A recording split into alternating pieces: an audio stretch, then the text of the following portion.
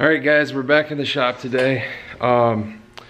Before I head over to the house, I am going to prepare couple pieces of wood for the, well, and the post for the railing. Hopefully we're gonna get the railing installed today over at that house. So what I've got to do here is let's see. Okay, so I've got this post. This is going to be the post at the top of the stairs, and I need to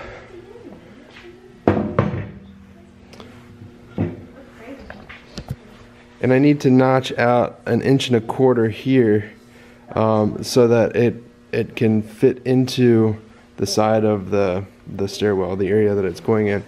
I also need to counter bore a couple of holes for the bolts, the lag bolts that are going to attach it to the joist underneath of the floor joist. So there'll be two holes here that I got to drill on the drill press.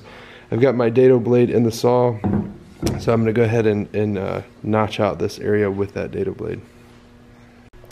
But while I'm doing all of that, the girls are over here painting the handrail, and that's called the rosette. That is actually going against the wall. That'll terminate the handrail into the wall. And they already painted the balusters yesterday. So, what do you think, Maddie? Yeah. Good? That's good. Okay. Maddie, you're doing a really good job. Alright, I'm gonna get working on this other wood so you guys can paint that as well. Bye. You gotta wave too.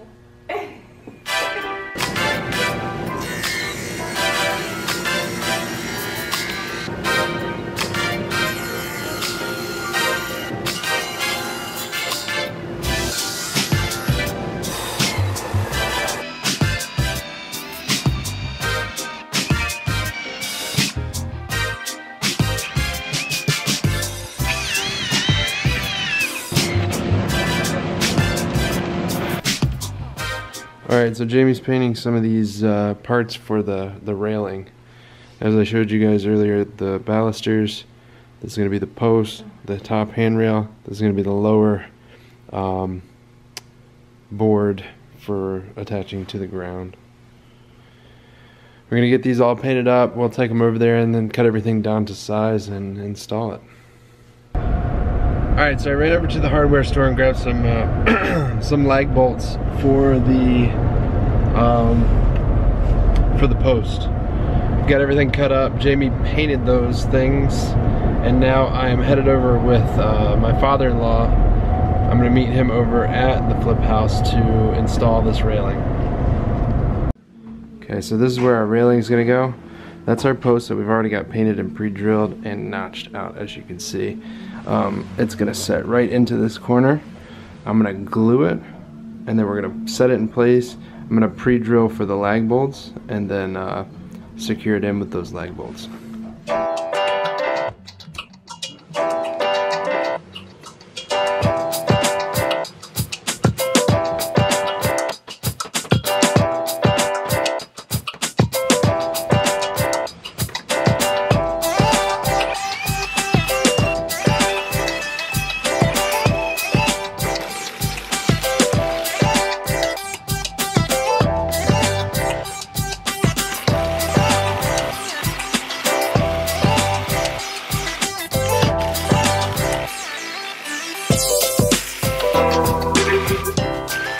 Alright, that post is in there and it is solid. Very solid connection at the bottom.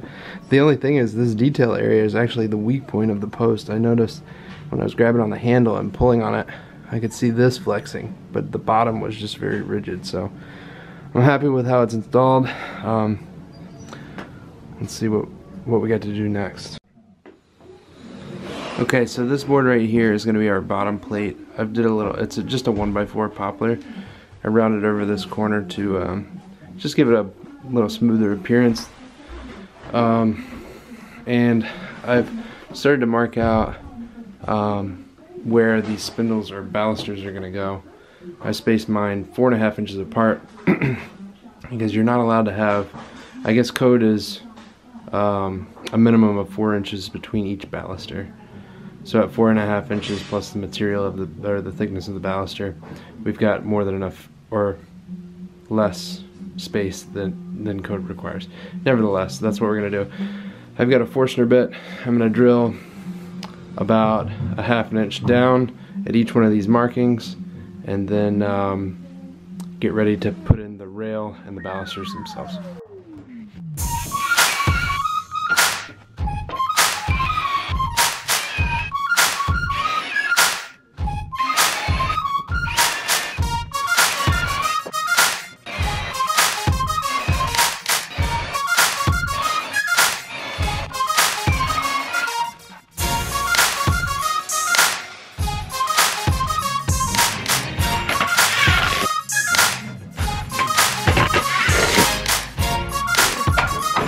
No, my sprayer isn't working.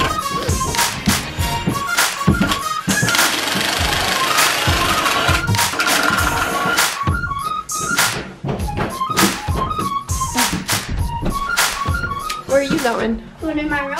Where are you going? I'm going in my room. Where's your room?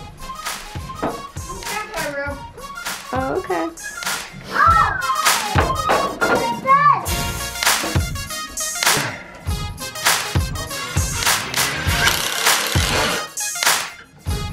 So where's your partner?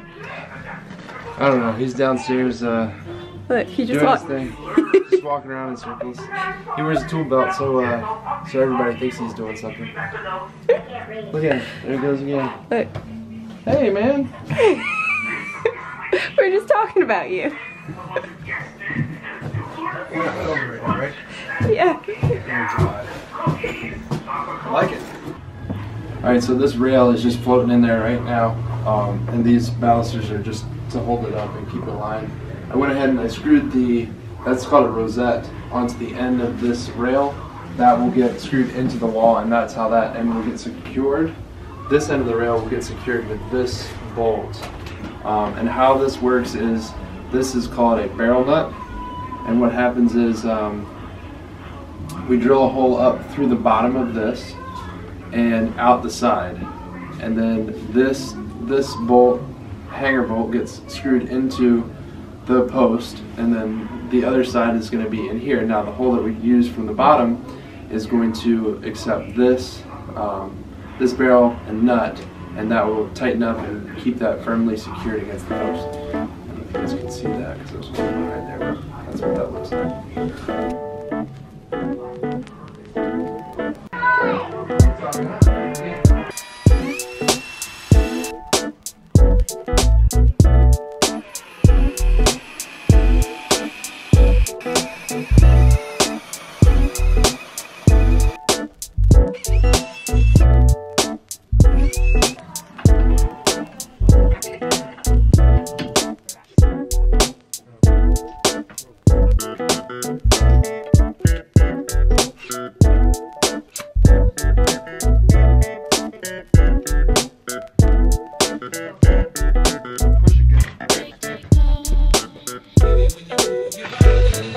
But you got one. It's solid.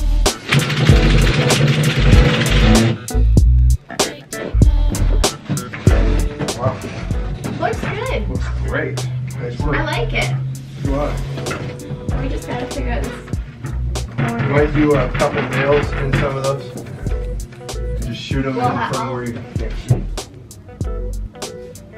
Alright, so the rail is installed. Everything turned out great. Still got a few things to do. I've got to patch these holes down here. I'm just going to plug those. This didn't get painted up here, this fillet. So we've got to do some touch-up paint.